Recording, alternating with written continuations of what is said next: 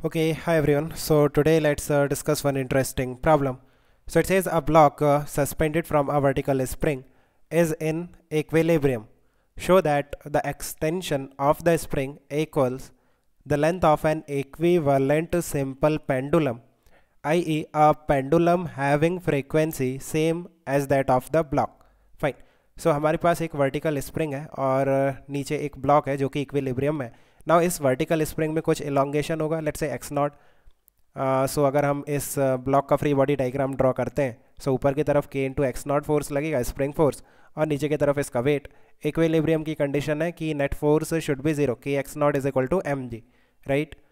Now ये जो elongation है ये इक्विवेलेंट है लेंथ ऑफ सिंपल पेंडुलम के.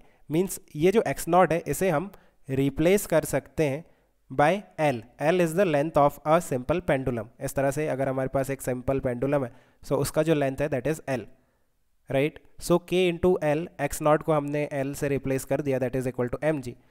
अभी हमें क्या शो करना है कि फ्रिक्वेंसी सेम होगा इस पेंडुलम का और इस स्प्रिंग ब्लॉक सिस्टम का. सो आप देखो, फ्रिक्वेंसी की जगह हम टाइम पीरियड को सेम शो कर सकते हैं, because time period is 2 pi into frequency, है ना.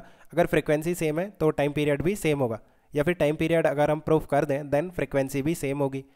बिकॉज टाइम पीरियड का जो रिलेशन है वो मुझे याद रहता है. आप देखो, time period for spring block system will be 2 pi under root of M by के, और यहाँ पे कितना होगा पेंडुलम का 2 pi under root of L by जी, है ना. सो एक काम करते हैं, हम यहाँ से के को रिप्लेस कर देते हैं, के is equal to M G by L. सो ये जो के है यहाँ उठा के पुट कर दो, सो 2 pi under root of M by के की जगह हो जाएगा M G by L. So M से एम कैंसिल हो गया, यू कैन सी सेम आ रहा है, राइट.